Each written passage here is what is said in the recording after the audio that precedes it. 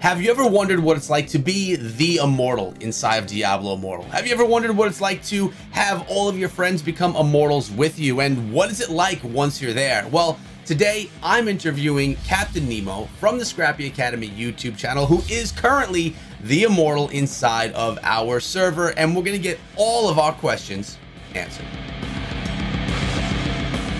What is up, my friends? My name is Echo, and I want to welcome Captain Nemo to the channel. My man, thanks for coming through for this interview. I have so many questions for you regarding immortality. How you doing today? I'm doing really well. This is really exciting. I'm excited to hear what kind of questions you got cooked up for me. I am currently the immortal on the server, so I'm ready to answer them. Let's get going. Yeah, and let's actually start out by saying, when you and I started Diablo Immortal, we started the Scrappy Echoes. You've kind of built this whole empire of people joining us. We never planned on being immortals, because I'm an immortal with you right now, but you are the #1 immortal. We never planned on it. We were like shadows for life, but quickly we became the immortals. So I guess the first thing I want to ask is, why either the change of heart, or how did it turn out to work out that way?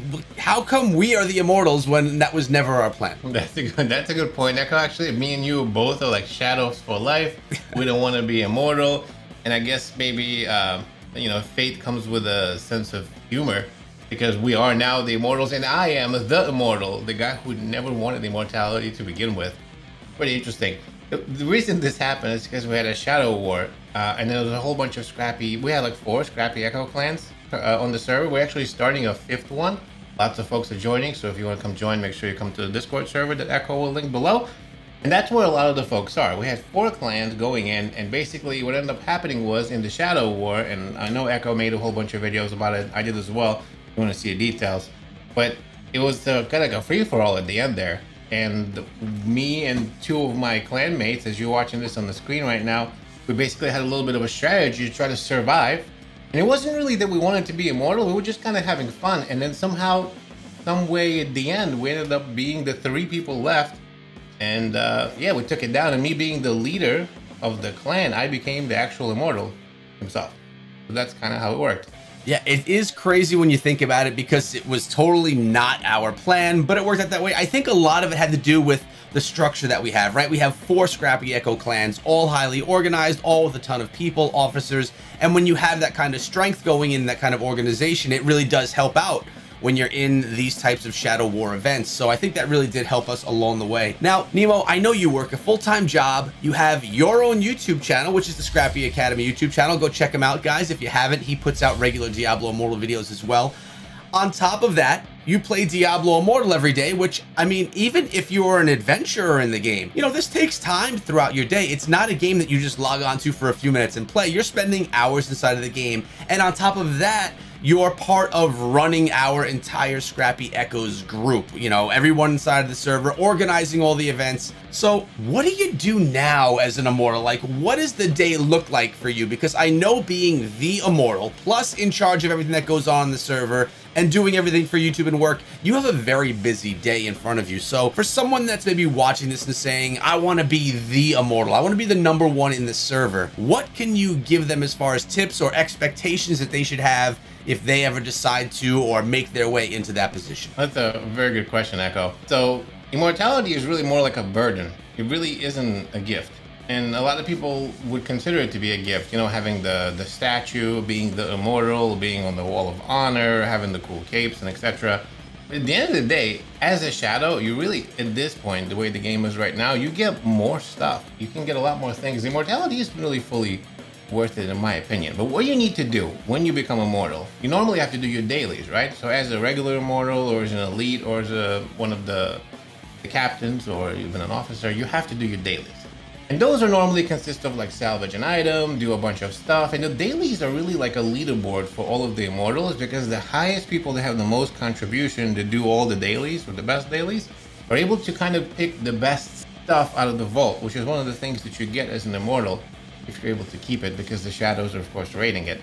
But as the immortal, on top of everything, you also have to coordinate this, right? So you have to do your dailies, which is good. Now on top of that, there's also the vault that you have to defend. Remember, if you want to keep the rewards as an immortal, you need to make sure that you defend the vault. But now as the immortal, you need to make sure that all of the immortals are defending the vault. You also need to make sure that all the immortals are doing their dailies, because remember, as the immortals, you are all for one and one for all. If the immortals aren't doing their dailies, you're not going to get enough contribution to progress your reign. And progress your reign is all about pretty much upgrading things, right? By doing a whole bunch of more activities, by getting stronger, by getting more buffs, by upgrading your vault. There's a lot involved with this, but it all starts with everybody working together to make sure that they progress the reign by doing their dailies and by defending the vault. The vault is completely out of control right now. The way the system is set up is quite crazy. In fact, there isn't really a queue system or anything else involved. So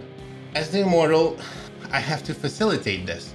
So I had to make sure I come up with a system where we have like a line and a queue of people going in and defending the vault. This all takes a lot of time. Now this vault is twice a day. So from 12 to 2 server time and 7 to 9 server time, you have to defend the vault every day. So as the immortal, I have to facilitate that. I have to make sure that people are doing it and etc. Now we have amazing people in the family, and they are just, I did come up with like a system, but basically they're running it right now and there's no issues whatsoever. But if you don't have that, it's going to be a lot of chaos involved, because if you can't defend the vault, you can't do all the rest of the activities as the immortal. So it's quite important to defend the vault. So that's another like really important activity. On top of that, you have to run Keon's Ordeal, which is run preferably every day, but normally probably twice or 3 times a week. And 3 times a week, you have to have this Corvus Expedition, which is a 15-minute thing. And on top of that, if you get challenged because the shadows are coming for you, then on Sunday, you gotta be ready for the Rite of Exile. So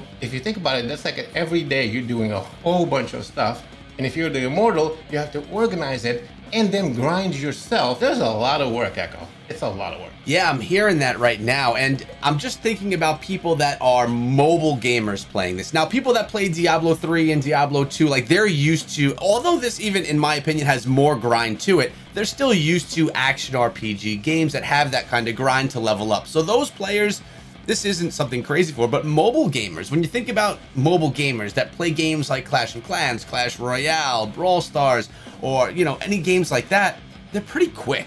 You play a 2 or 3 minute round and you can put your phone down. Diablo Immortal has not proven to be like that, especially as the Immortal. This is a much deeper dive into gaming. So I think one of the things that you've proven here, Nemo, is that if you want to be the Immortal, you have got to have time for your grind, for organizing everyone that's really holding your immortality, and just for being on top of everything that's going on in the server. Because if you're looking to hold immortality, you don't want to lose it. You want to be up to date, up to schedule, and beating everything along the way, defending your vault, striking on Keon's Ordeal.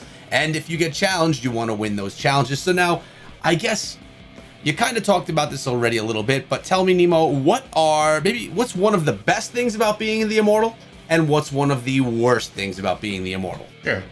There's a lot of bad things about being the Immortal. Oh, man. Well, I mean, one of the best things I would say about being the Immortal is the lore. The whole idea of it, right? At the end of the day, if you really look at immortality and all of that, really high level, you're supposed to be the defender of Sanctuary. You're supposed to defend them against hell itself. It's a position that is, like I said, a burden, but in every, sort of like a hero in a sense has to carry a burden, right? They have to do something. So this is kind of what the Immortals are. It really isn't supposed to be like the shadows are coming for you every time.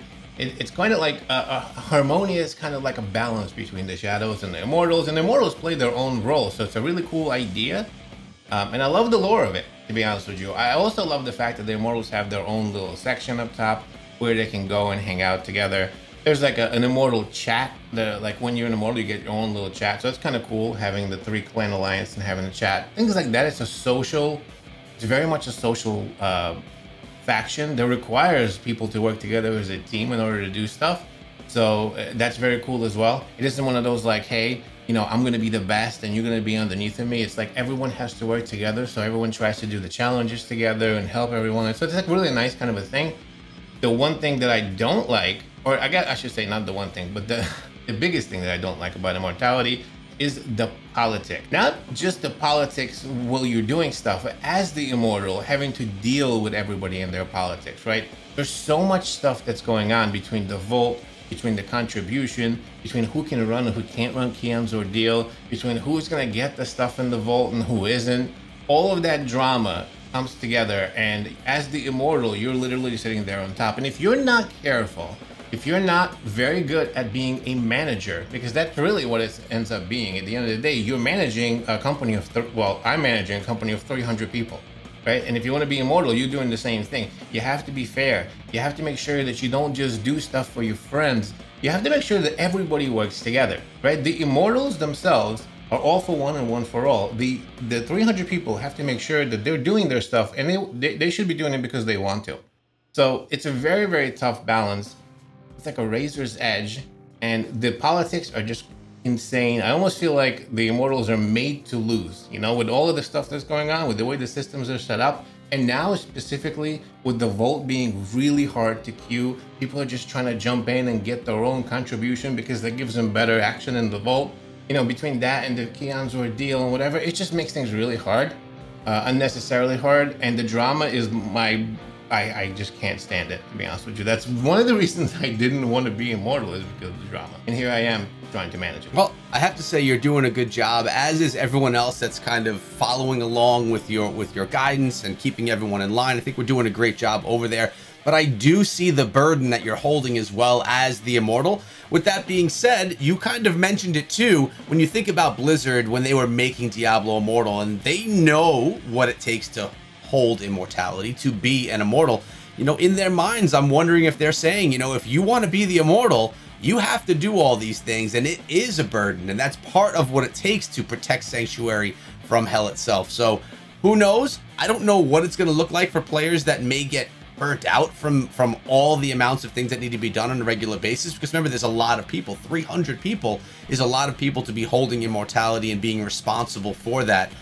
So we're going to see where that goes. We're going to see how long you hold immortality as well. I know we're beside you to try and help you do that as well, but I mean, it sounds like maybe you won't mind if you get knocked down to shadow status sometime in the future. We'll see what happens, but I want to ask you one more thing before we go, Nemo, and that is tips, because I'm assuming a lot of people watching this video want to know what it's like to be an immortal, and they may want to know what it takes to become the immortal. So I want you to dig into your pockets and think about what are some of the things that you did along the way that helped you get 300 of us as the immortals, and for you specifically to be the immortal. What are some tips you'd give people that even if they don't mind the burden, they just want that spot? What would you tell them so that they can have success in getting there? So if you want to be immortal, you need to make sure that you have people around you to help you, right? If the immortal himself, you have to be the leader of a clan, and that clan has to be the top clan that wins, right, at the end of the Shadow War.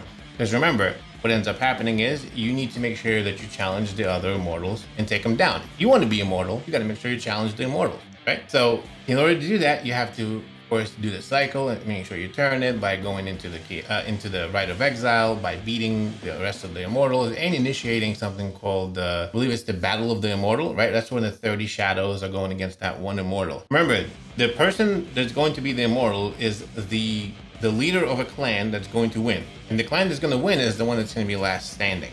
So in that 30v30 war, you have to be the last person, or at least your clan has to be the last person standing in order for you to get immortality. Now, when you do, and you become immortal, your clan automatically becomes immortal, but now you can also choose 2 other clans to go with you. So if you're going to be going into this fight, you should probably think about who is going to be the other clans. I mean, it would be best, of course, if you could stand up 3 clans of your own and do this, because then you can have an alliance, sort of how we did it. But if you don't, you're going to be sort of forced to alliance with 2 other clans in order to get this done. There are a few tips like that you should worry about. Now, as soon as you become immortal, there are things that you need to worry about right away. Like, for example, progressing your reign. Your reign as the immortal, you start with a lot less damage, right? The shadows really, over time, can grow a lot stronger than the immortals can, especially if the immortals don't work together. But your biggest thing as the immortal, the first thing that you have to do is start making sure that all of the immortals are working together and preventing any of the drama that comes along with it. You have to make sure that you come up with a good system for the vault. You have to make sure that you're really fair when it comes to the contribution points and etc. And one of the most important things that you have to do is you have to be just. I know it's very difficult, but you can't just hand out gear to your friends. You can't just run a Chaos Ordeal for the first time with all of your best buds and not include everybody else. Remember, the Immortals have to work together, and you need all the 299 other ones, and you need them to go to war for you. So don't forget them when you're doing things like that. That's the most important thing, I think, is to be just and to understand that it's really not about you. As the Immortal, you're really about the Immortals, not about yourself. And I have to say, when or right after Nemo set up the defend the vault rules about lining up, partying up, I didn't know of it yet. I ran to the front when it was time to lead to protect the vault. Nemo hits me up in a DM. He's like, Echo, get in line. We have a system. So he is very just. He's one of my best friends, and he still told me to hightail it until the back of the line. But man, I think this was really great. You gave some insights. I know a lot of people have been asking me in the comments over on Twitter as well. What's it like? How do you get to be the Immortal? I think you did a good job here today answering all of those questions. I want to thank you for coming down to the channel, first of all, and for leading us all through Immortality and being a great leader of the Scrappy Echoes. Now, I know you're going to be putting content about this out on your channel as well. Scrappy Academy, you want to mention anything about that or your socials? Yeah, for sure. Actually, I have a lot of videos planned for you. It's been 2 weeks where I took a little bit of a break because, well, I've been working, as you see, as the Immortal, trying to get stuff set up or whatever. It took a lot of time. But I have tons of videos actually planned and in the making right now for you about the Immortals, about all of the stuff that we're doing. Me and Echo are going to be doing some stuff together. I'm really excited and pumped, so I hope you're excited along with, you know, for those videos. And other than that, that's it, Echo. I'll be over there in Scrappy Academy and hopefully here on the channel again for the next collab. I will invite you back, Nemo. Okay, I will do it. But thanks so much for coming through today. Guys, if you enjoyed the video, if you want to know everything and more about Diablo Immortal, make sure you subscribe to the channel and ring the bell, and go check out the Scrappy Academy YouTube channel, which I'll be linking in the description of this video. And if you want to join us in Immortality and being part of our server, the Discord link is in the description of this video. And we are looking for people globally, not just in our server. We have family everywhere, and we're looking to fill some spots. So come on through. Nemo, thanks so much, man. Thank you all for watching. Have a great day, and be good.